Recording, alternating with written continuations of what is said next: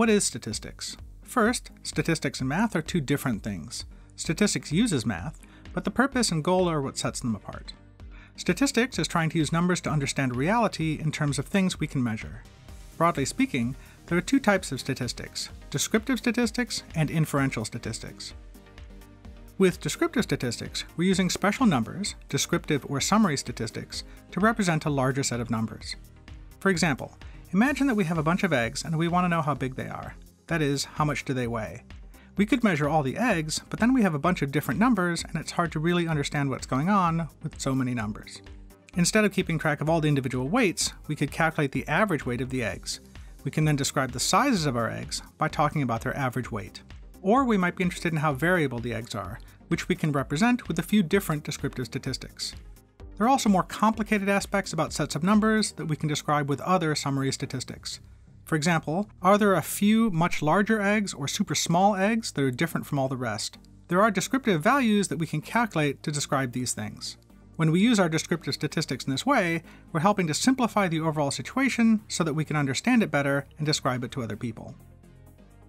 Descriptive statistics is therefore the aspect of statistics in which the purpose is to describe or summarize a set of data values. When we make data figures to show our data, this is also a form of descriptive statistics, conveying a sense of what the data looks like. The details of how to calculate good descriptive statistics and how to make good figures are topics we cover in other videos on StatsExamples. Another aspect of descriptive statistics is choosing the right metrics to measure when we want to study things. On the left are some straightforward metrics that are used all the time in the sciences. Values like length, mass, temperature, and speed are well defined. What they measure is obvious, and we often have a direct use for the actual numbers. On the right are values that are less straightforward. Do we really care about blood pressure itself, or do we measure it because it's related to the risk of heart attack, the real value we care about? We all value biodiversity and quality of life, but how do we measure these things? By the number of species or by using lifespan? Both of these choices are missing something: the variation in types of species and whether the life is enjoyable or not. Strengths of beliefs are often measured on a 5 or 7-point scale, but what does that really mean? Understanding which metrics are the best ones to use for the question at hand is an important part of statistics and experimental design. Another aspect of choosing metrics is what kind of numbers and values to work with. Some types of values can lead to equations that are easy to understand and work with, but others can give you weird results. For example, working with integers, that is whole numbers, decimal numbers, and proportions usually works well. On the other hand, fractions and ratios, while often being nice for descriptions, can end up having some terrible mathematical properties when we try to do more complicated things. If we just want to describe things, these are all fine. But if we want to do more, the inferential statistics I'm about to talk about, certain metrics work better than others. The second type of statistics, inferential statistics, arises from the fact that we usually don't just care about the set of numbers we have. We usually have a large system we care about, but can only measure a small subset of the values. We have all the numbers for the smaller subset and can use descriptive statistics to describe that subset, otherwise known as a sample, perfectly. But if we want to use that data to describe the larger population these values came from, we have to make some assumptions or estimations, otherwise called inferences. These terms I'm using, sample and population, are technical terms in the field of statistics. The population is the overall system of values that we care about. We'll call its descriptive statistics population parameters. We can almost never measure these population parameters directly. Instead, we calculate the descriptive statistics of a sample from the population. We then use these statistics to make educated guesses about the parameters. These educated guesses, based on sample data, are called inferences. For example, what if we wanted to know what type of eggs to expect from a giant flock of chickens? We could measure the weights of some eggs from some chickens, and then assume that the rest of the chickens will lay eggs that are similar. We may be required to use this approach for two reasons. First, measuring every egg from every chicken in our entire flock might be too much work. Also, measuring eggs today wouldn't allow us to predict the future unless we conceptually use that set of today's eggs as a sample from the population of all sets of eggs that we will get now and in the future. Of course, no sample is guaranteed to perfectly match with the population as a whole. In the pictures shown here, two different samples from identical populations would give us two very different sample averages and make different predictions about the population.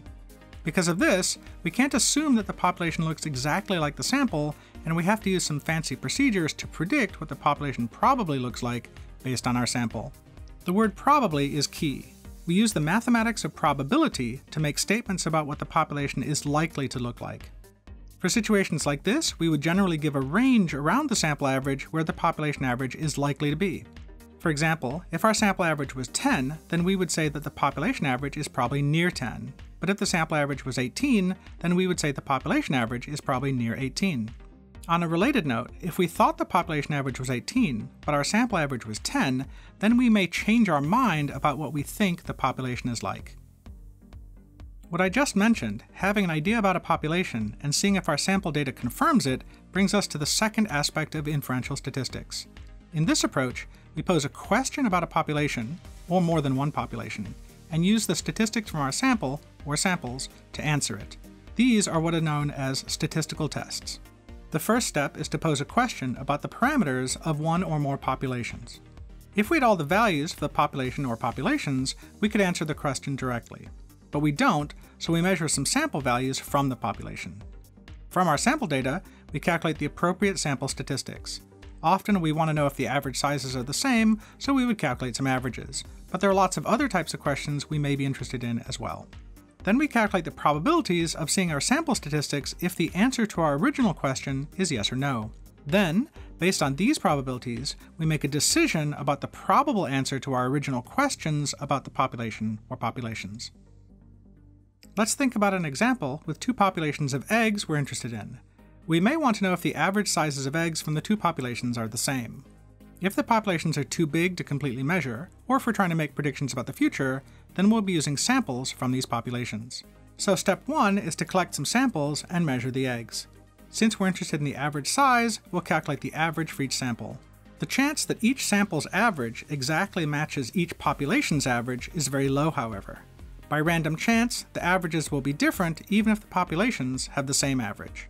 We therefore would have to calculate the probability of seeing a pair of sample averages as different from each other as we do if the population averages are the same.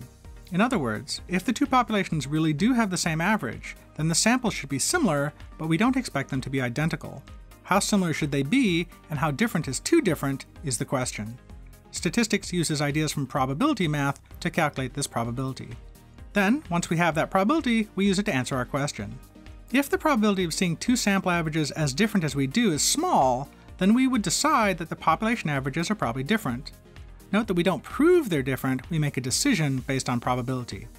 If the probability of seeing two sample averages as different as we do is not small, then these samples are what would easily have been seen if the population averages are the same.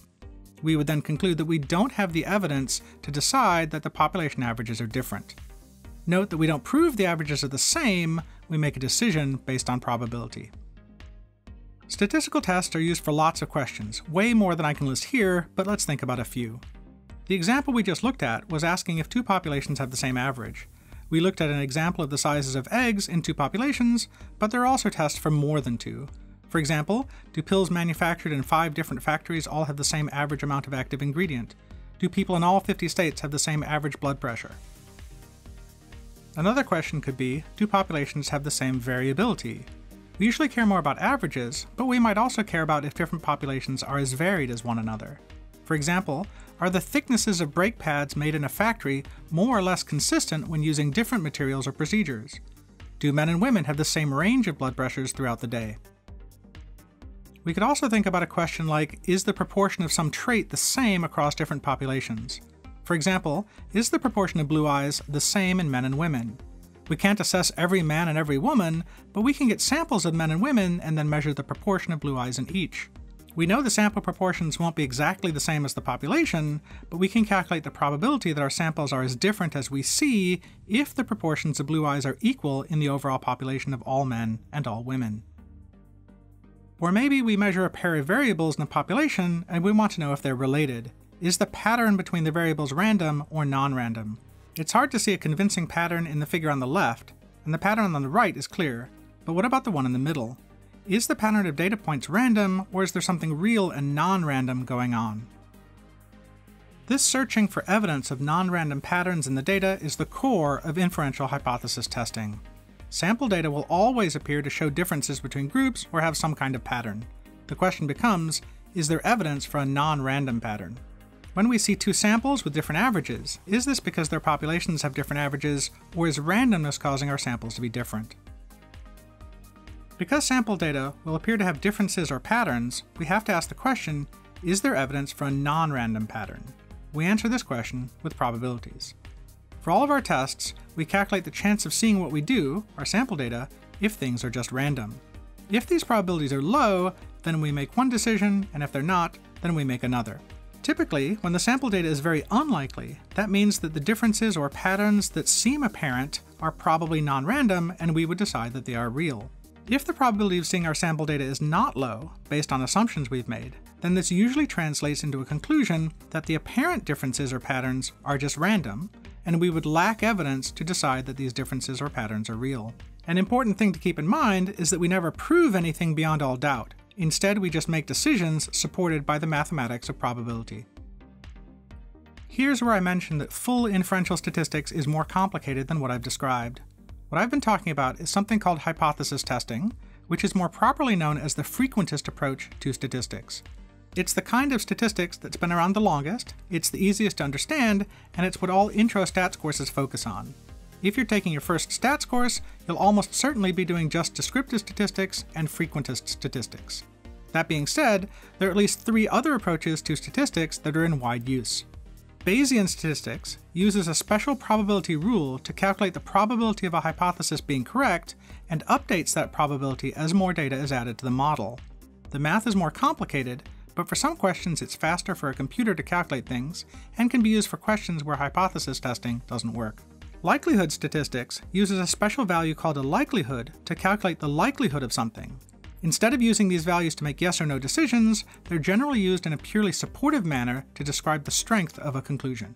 Finally, the AIC, Akaike information criterion approach, is one where you compare a bunch of different mathematical models to each other to see which one predicts the sample data the best. Since many super complicated models would always give better results, the approach includes a penalty for the number of parameters you use.